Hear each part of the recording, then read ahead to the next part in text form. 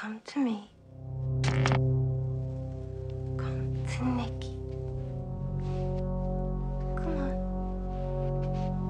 Don't make me wait.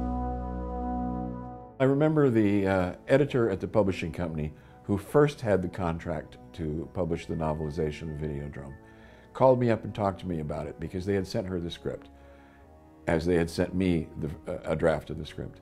And she said, this, I will not name her and I will not name the publisher, but she said, the people in this script, this story, it's like they're people on PCP or something. She said, it's just craziness, don't you think? And I said, well, it's very bizarre, very strange indeed. It certainly was challenging.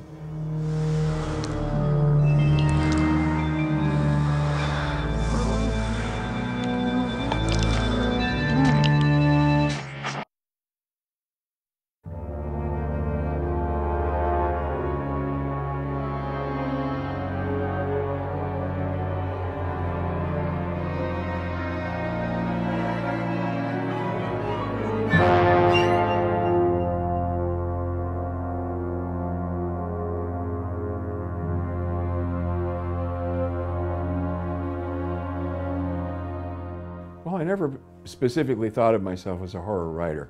I was a great fan of science fiction when I was growing up, and the greatest influence on me was probably Ray Bradbury, whom I read in elementary school. And he just opened up to me the possibilities of language and fantasy, and got me very interested in it. And then when there came to be a horror boom in films, I guess probably starting with Night of the Living Dead and on through the 70s, I became very fond of those exploitation films and the horror films, and found myself trying to sell weird stories that I had written, and the only place that I could sell them was in the horror field. It was a time when things that were too offbeat and bizarre to be published in the mainstream ended up being published under the general title of horror, even though a lot of things that were just surreal, dreamlike, weird, psychological things got published as horror. Horror is now, today, a much more codified formula or genre, but at that time it was freewheeling, as a few years earlier science fiction had been the place where all sorts of bizarre things were published that weren't specifically about rocket ships in the future. But science fiction was a welcome harbor, and then horror became for probably 15 years, welcome harbor, and it still is in some places, in some ways. If I have a really strange story that's not specifically a horror story, it's just odd, I usually end up selling it in the horror field because they're more open-minded. It's a more forgiving and welcoming branch, I think, of literature.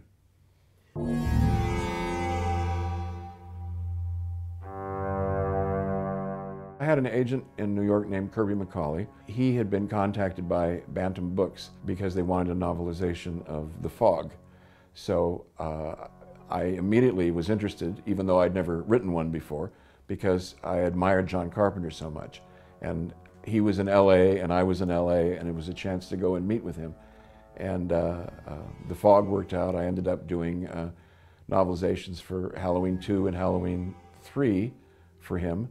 Then my agent, Kirby McCauley, got a call from another publisher who had a contract to do a novelization for Videodrome, directed by David Cronenberg. Well, David Cronenberg is one of my 3 or 4 favorite filmmakers in the world.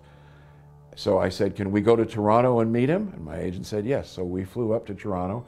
We spent a couple of days up there, met with Cronenberg, saw different cuts of the film, different versions of the script, and I got to talk to him about it at length. And I thought, how can I resist? This is a chance to not just to see the film in various stages, but to hear him talk about what he was really getting at in the film.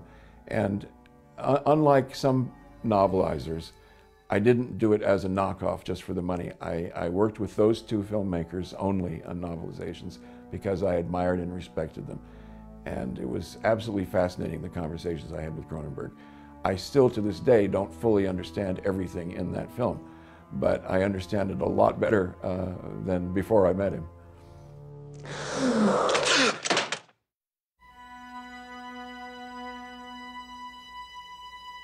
Well, interesting. The challenge for writing Videodrome, which was by far the most difficult for me to write of the 4 that I did, was that Max Wren is on stage the whole time.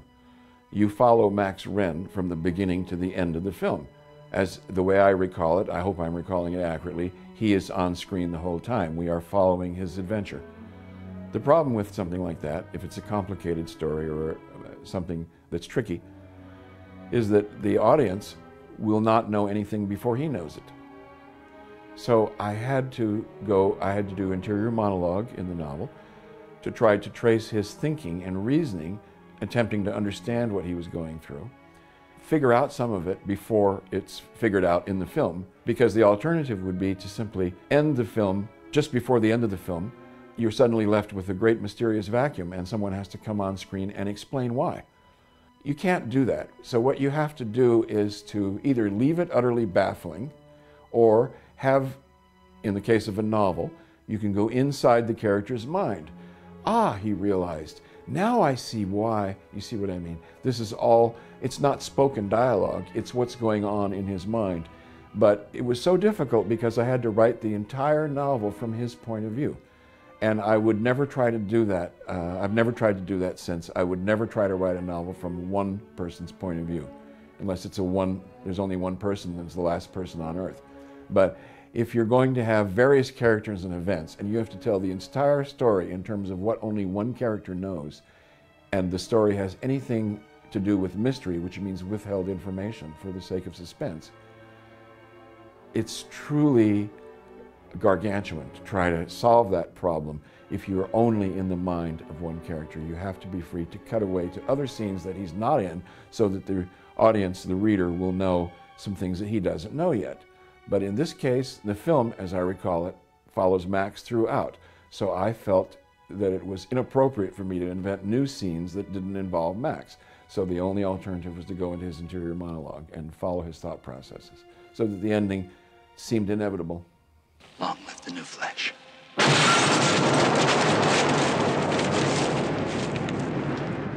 Cronenberg is essentially visually oriented, his imagination, very imagistic, very interested in photography and painting and visual arts, as well as motion pictures.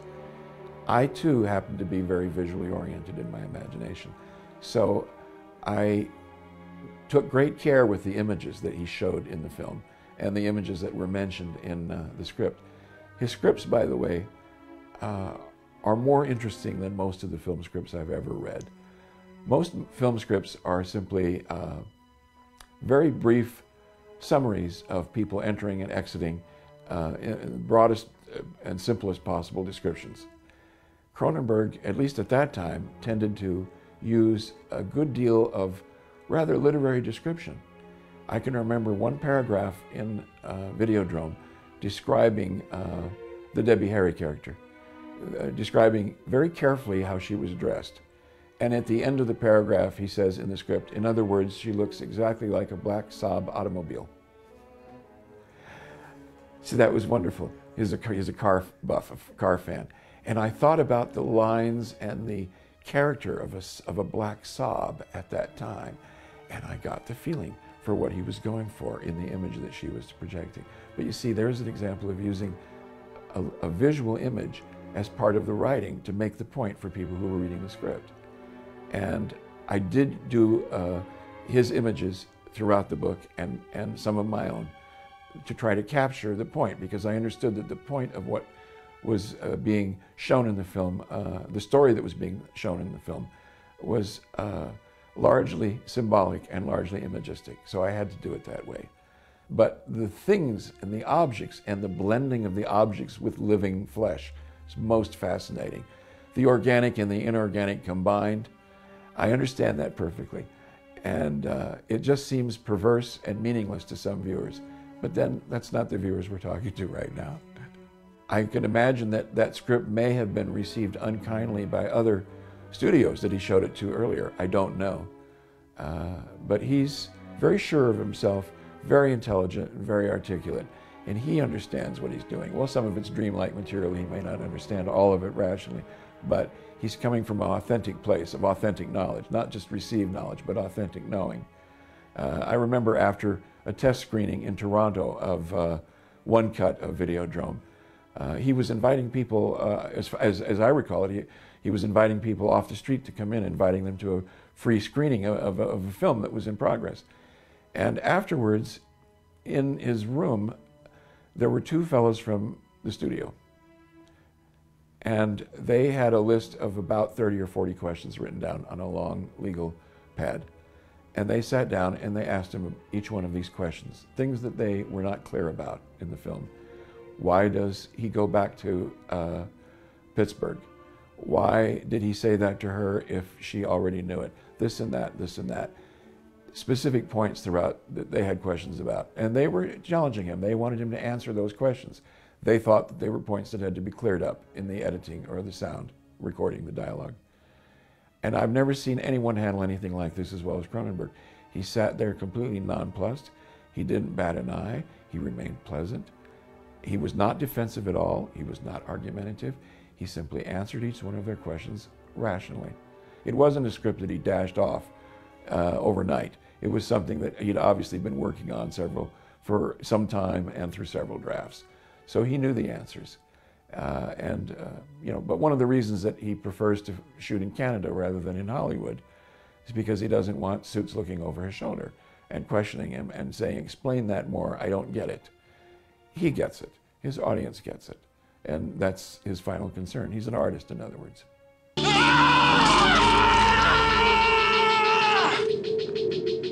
There's still things that are mysterious to me, deeply mysterious. I think at the heart of every Cronenberg film, there's a mystery that isn't entirely solved, explicated.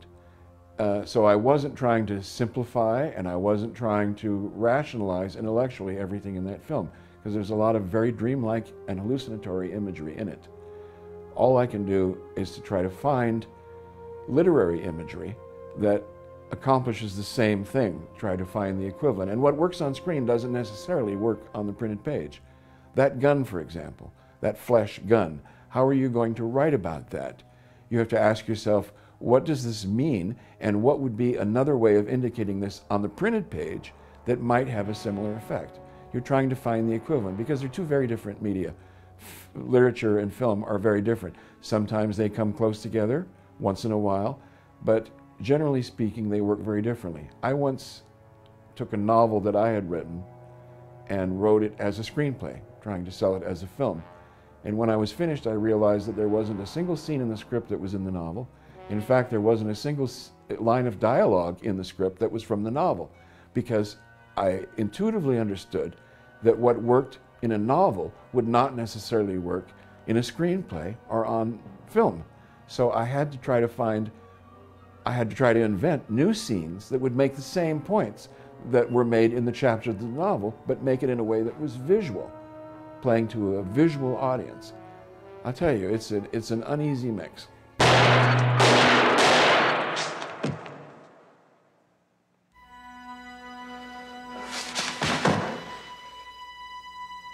That's better. The Videodrome novel took longer to write than any of the other three, and it's not because it's better or worse. It's simply that the challenge of writing the entire novel from one character's point of view, maintaining suspense and mystery, and not cheat at the end and leave important things unexplained, but also not to over-explain and to leave the mystery. In short, I tried to take this. I respected Cronenberg so much, and I respect writing so much, that I tried to do this with the same degree of seriousness that I apply to anything that just has my name on it, an original work. I wanted it to be my best work, because I've learned the hard way that when I try to do things just for money or just knock something off quickly in order to sell it, it's competent, but it's hardly first rate. It's hardly my best work. The only way, it's a quirk that I have, the only way I can do something that I feel is good is to be emotionally involved in the material I'm writing. I have to care about what I'm writing. So, which is why I never made it as a hack screenwriter. I just simply could not write with enthusiasm and passion about something that I thought was dumb. And that certainly was not the case here. But I tried to write those novelizations with the same intensity and care that I use on any fiction that I publish under my own name. So far from being something that was done just for money, I suffered as I would suffer through anything of my own. I wish I had an opportunity to do it again. I don't know of another Carpenter or Cronenberg who needs a novelization, but I would certainly, there are other people that I would love to work with. But curiously, I haven't been offered any novelizations since then, so I don't know why that is. Maybe they were just too baffled. The imagery, as I said earlier, the visual imagery was just too baffling. After all, it is sort of like a story about people on PCP. Get the videodrome! Long live the new flesh!